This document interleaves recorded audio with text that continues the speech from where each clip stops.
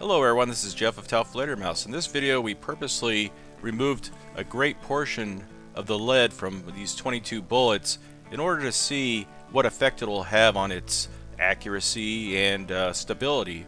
Now we know this will make the bullets less effective in almost every aspect, but how bad will it actually be? Let's find out.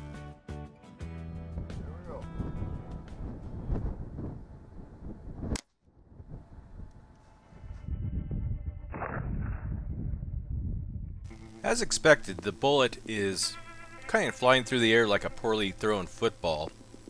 Now surprisingly, the accuracy wasn't terrible or anything. This was only at about 7 yards or so, and that's mostly because we wanted to get a tight shot with the high-speed camera.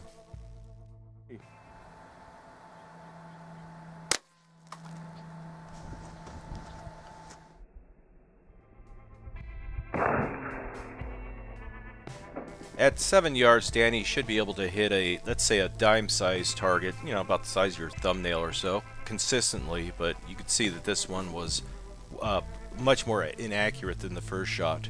And of course, at further ranges, the inaccuracy would just be compounded.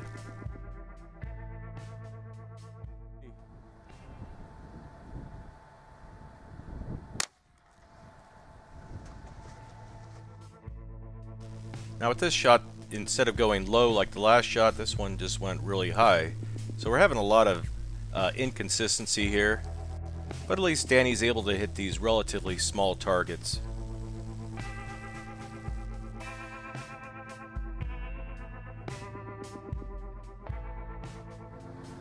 Things are very quiet. I don't know if you noticed that or not.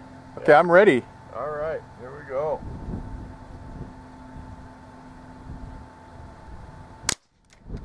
Wow.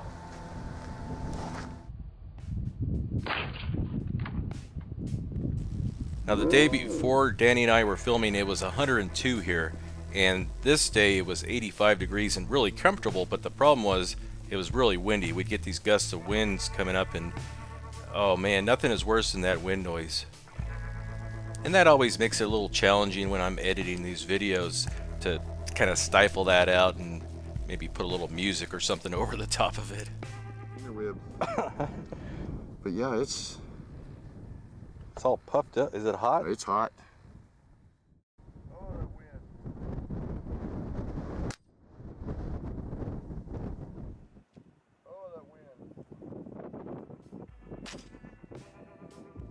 Now one thing I've noticed in the comment section is when we don't shoot the lead plate, people notice. So Danny made this custom solid gold plated lead plate here. And that 22 bullet actually burrowed into that plate pretty deeply. I thought it would just leave a little pock mark. Okay, dummy, quit shaking the camera around. There we go. Up to this point, I've been running the high-speed camera at 8,800 frames per second, so I started cranking it up a little bit. Hard drive. Hard drive, thank you. Rifle choke. Okay, I'm ready.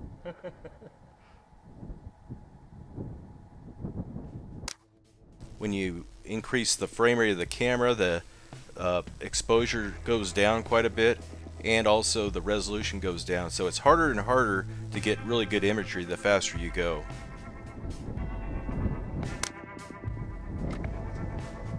This is one of the rare chances I get a second chance to take another take with the high-speed camera. Usually it's all one take and that's all we get, right?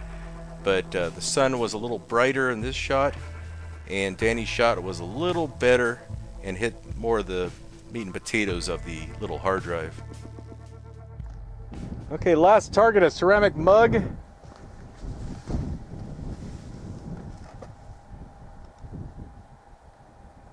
I'm ready. Hey!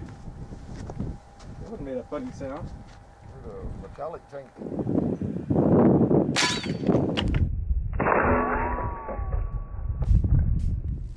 Now in this shot, I increased the frame rate of the Chronos to over 14,000 frames a second. And this was also the very last unbalanced bullet to test out. So luckily he hit it. He just barely clipped the side of it. This is kind of a weird target because it had about an inch of ballistic gel on the bottom, and then the rest of it was filled with water. Anyway, a while back a viewer had asked me to fill up a container with ballistic gel, then shoot it and see what would happen. And this was, this is obviously just kind of a half-ass attempt at doing that. But I'll eventually do it, trust me. Now this video was inspired by an Australian channel called FPS Outback, who has a really good video of him doing this with even weirder modified bullets. I'll put a link in the description and a card, so be sure to check it out. And speaking of Australians, it's with great sadness to have to tell you that Ed Jones, who ran the channel Aussie50, has passed away. Without getting into too many details about what happened, I don't really know exactly what happened and what was going through his mind, but he decided it was his time to check out of this world. But Ed, you will be missed, and you were an inspiration to many of us. And I wish I could have told you that. Anyway, I hope you enjoyed the video. I didn't mean to bum you out, but I felt that Ed's life was worth celebrating and remembering.